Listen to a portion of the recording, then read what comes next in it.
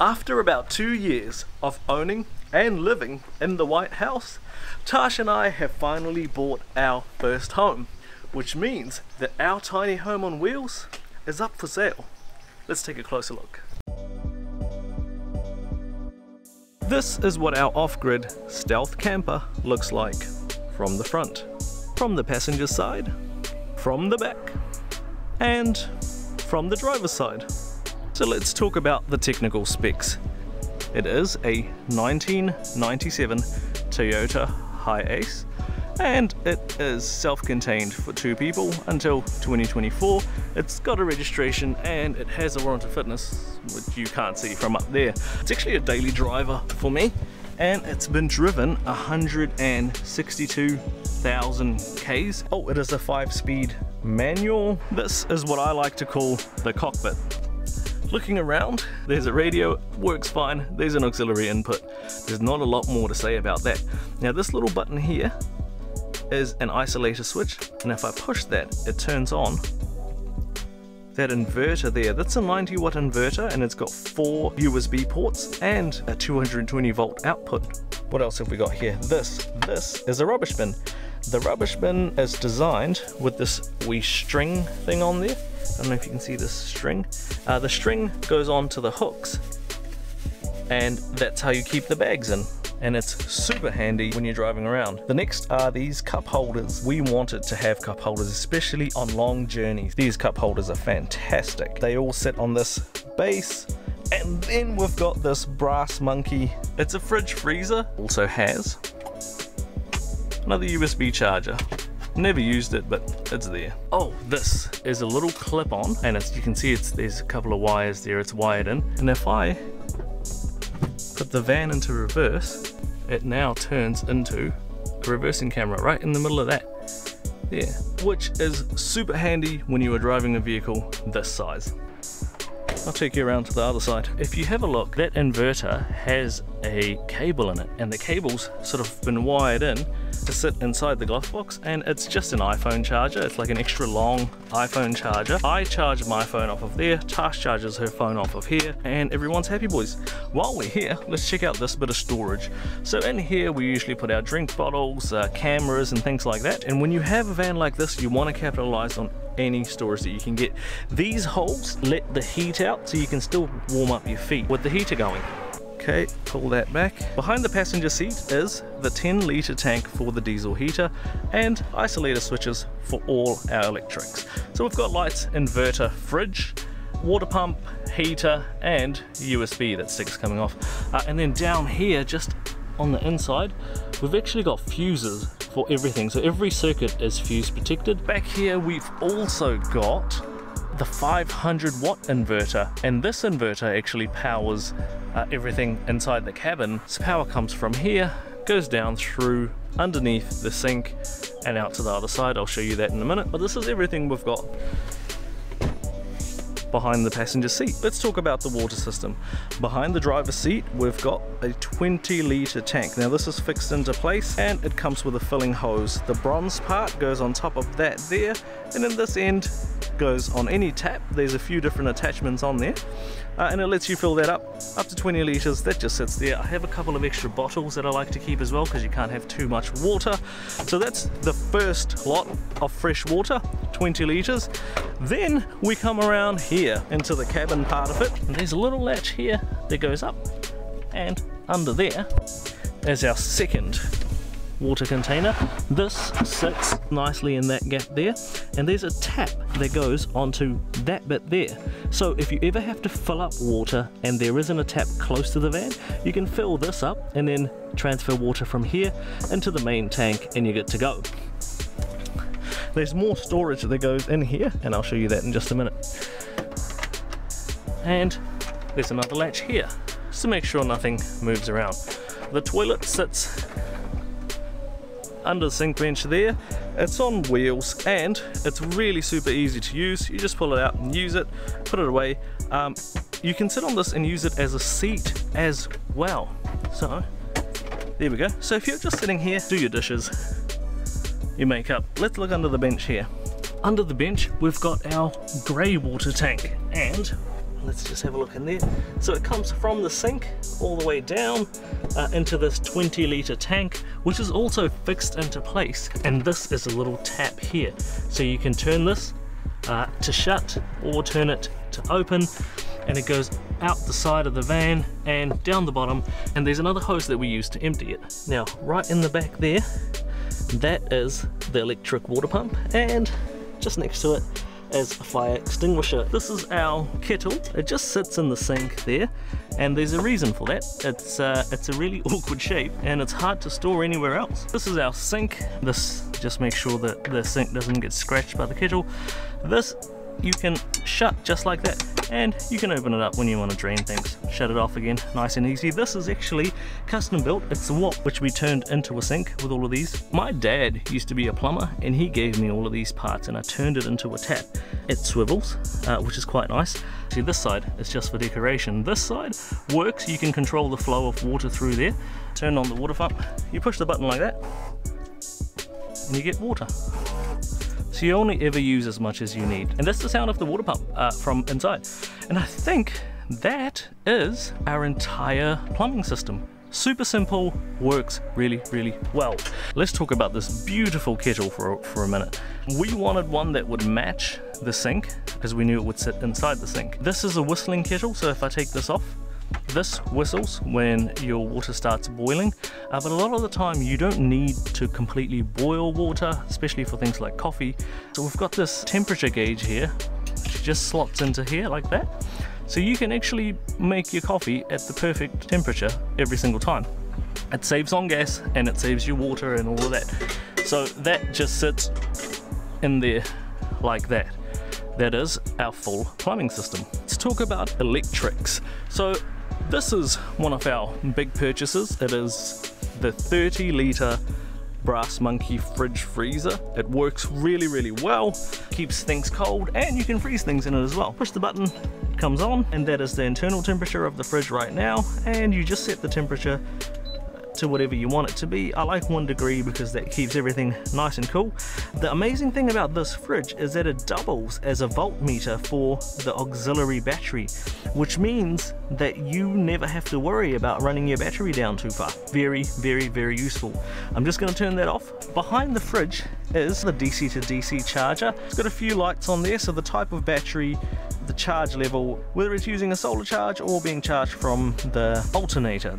And then back here we have a curtain. It's double insulated blackout curtain, and you just shut that like that and no light gets in or out. We have a 500-watt inverter up here that supplies power into the cabin. These are our lights.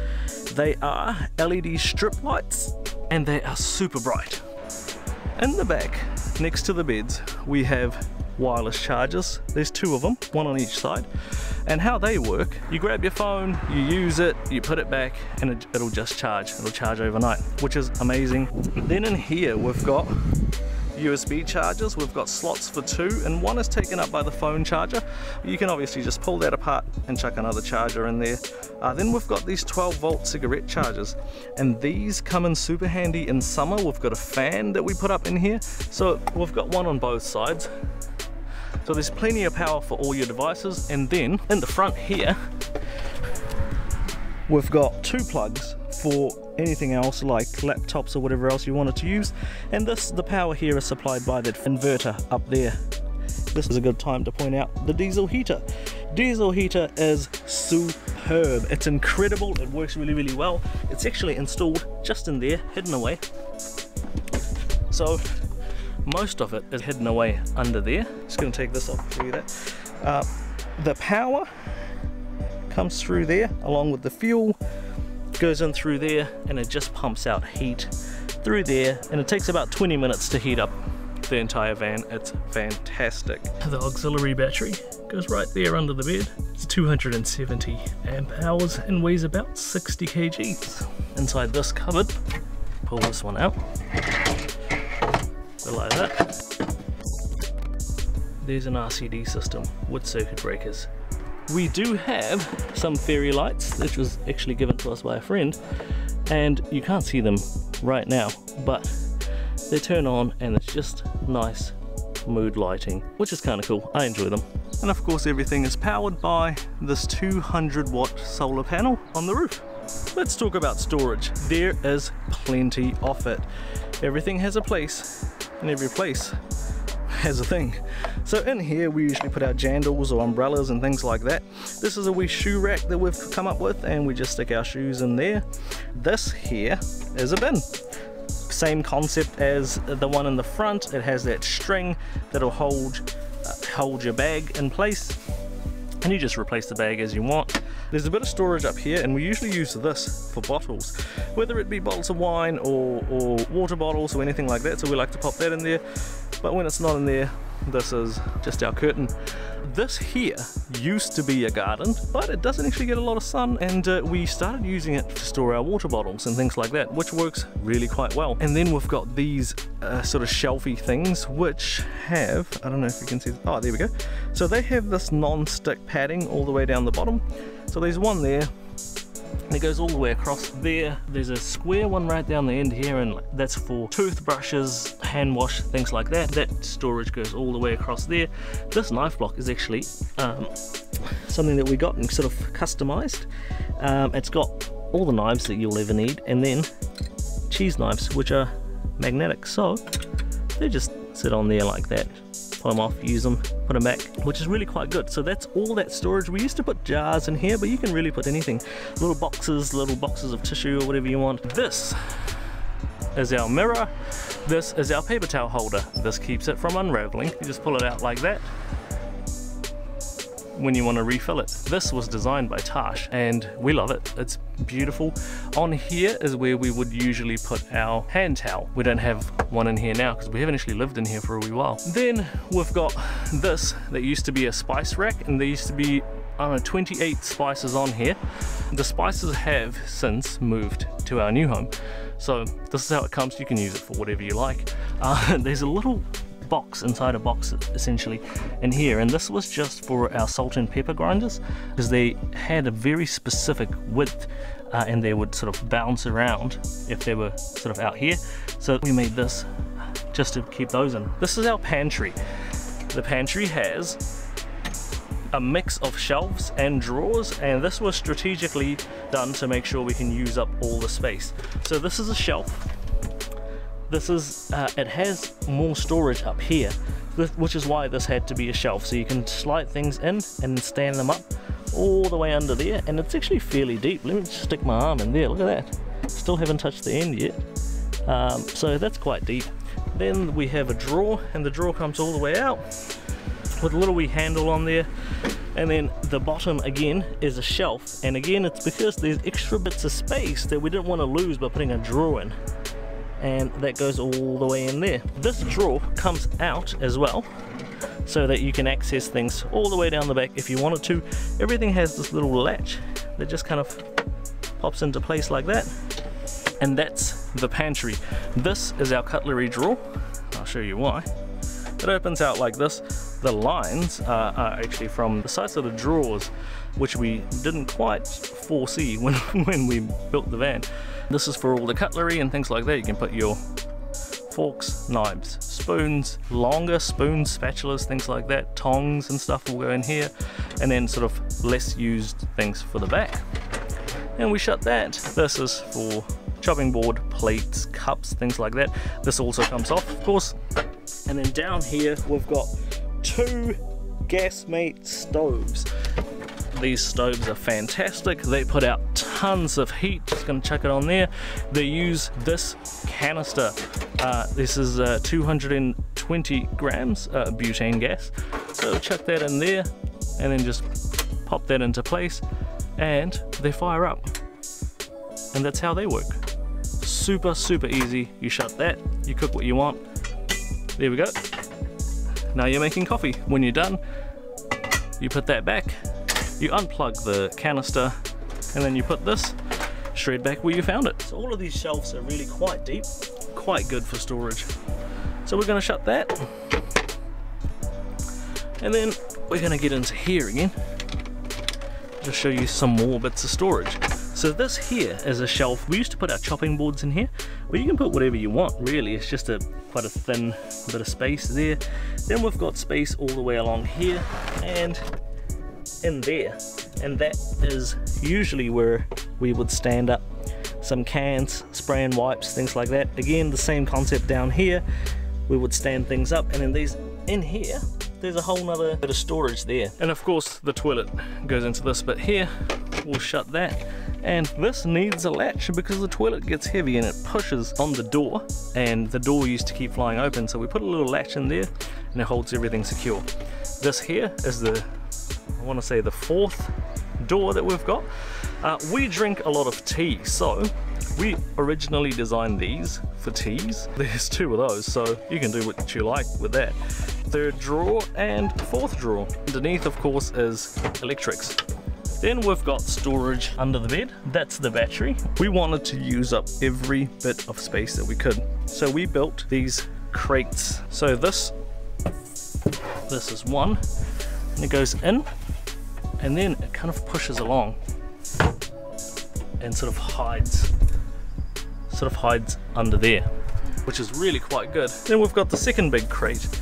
This sort of goes in like that, and now that's nice and tidy. Then we pull this latch up, bring this up, and we've got a 3rd crate that pushes all the way into there. 4th crate fills up that space. So that's what it looks like, and then we pop that down, pop the latch in. The reason for that, again for the latch, is because we've got that extra tank behind these 2 crates, which can push forwards if you brake hard. So this flippy flappy keeps everything from flying out the front. You'll notice black marks, and these are from the crates being pulled out and just rubbing against here. This here keeps the mattress from sliding forwards. Overhead storage. We've got all of this up there.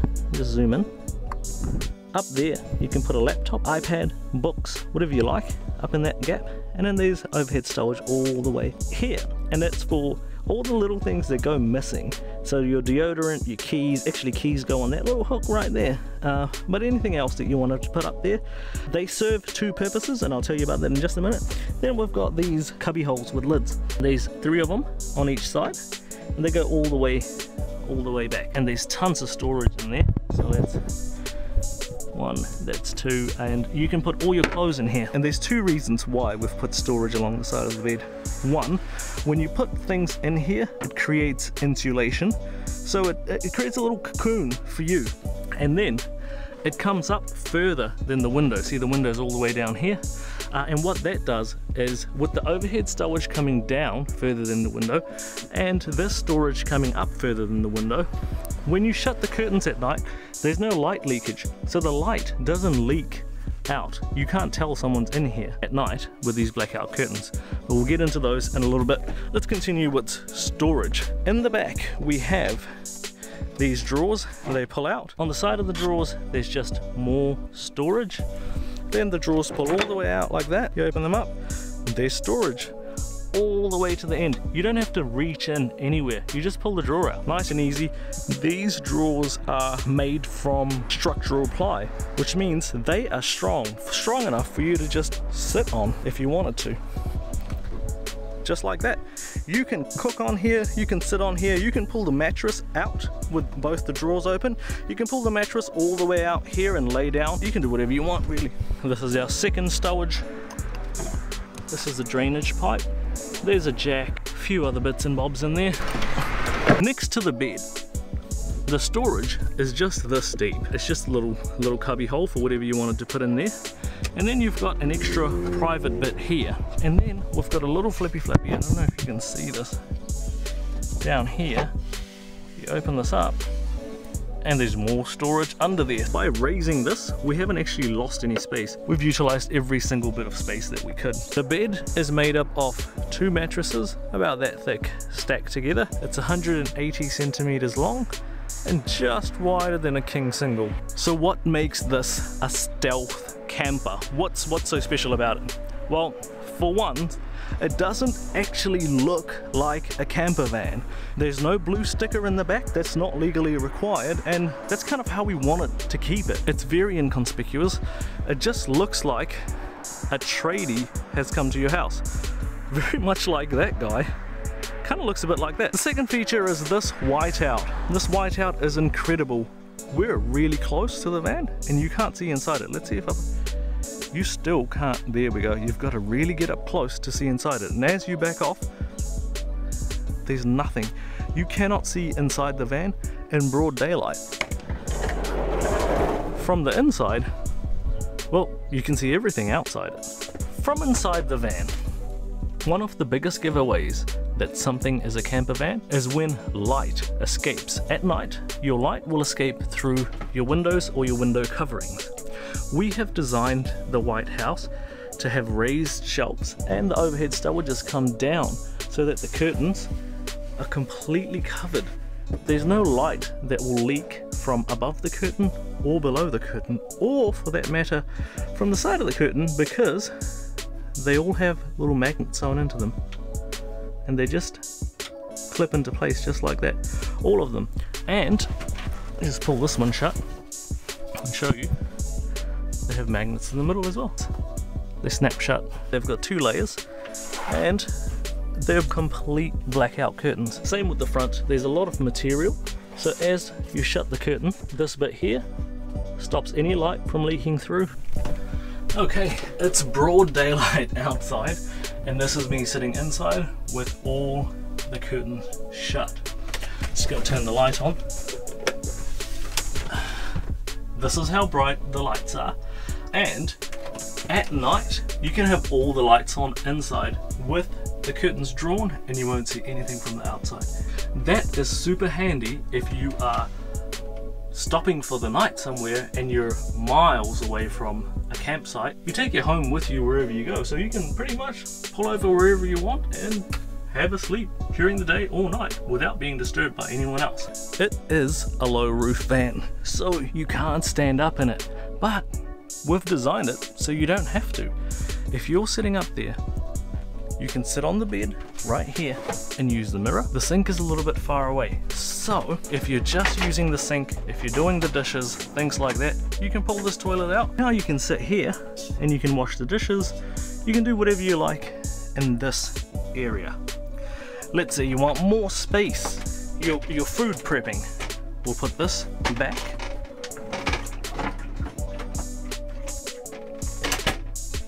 There's always chemicals in the toilet, which is why you can hear it splashing around. Then we've got the short table. Grab that there. Then we just open this one here. The table then slots into that gap in between, just up there, and there's a gap in there. And now, still sitting on the bed, you can use the table. Now you're done with the table, let's put it away. It comes out and just slots like that next to the bed. Push it down and it's put away. Put that away and that's done. Now there's another table. You can sit back on the bed and grab the big table out. It sits on the lid there and it sits on the lid on this side.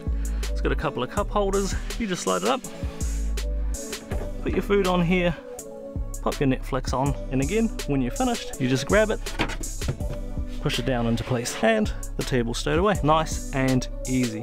Let's check out some of the extras. Open up the van. Whoop. Let's get onto the roof. On the roof we have the 200 watt solar panel. We have the rooftop deck. Imagine laying down with a pillow, maybe a blanket, looking at the stars in the middle of the night. Or maybe it's a sunny day and you want to tan, or you just want to be away from everybody else. Well, guess what? You can come up here, you can do some exercise if you wanted. I've spent hours up here. I really do love our rooftop deck. Oh, and the roof rack has another feature. So the roof rack is slightly higher than everything else, so it hides the solar panel, it hides the rooftop deck. It doesn't look any different to any other roof rack until you're up here. There isn't a ladder. This is really hard to record. we put a foot down there, a foot up there, and then the next foot goes onto the roof and you're up. Van does have a tow bar. If you wanted to get a caravan and, I don't know, add an ensuite or something. Every single detail of this build has been overthought, really, and designed specifically to be comfortable, to be ergonomic, to give you the lifestyle where you can travel, have a great time, have a comfortable bed to sleep in, all without having to pay rent. Over the 2 years that I've spent living in the Whitehouse, I have saved enough money to buy a house. I'm not saying that this is going to be for everyone.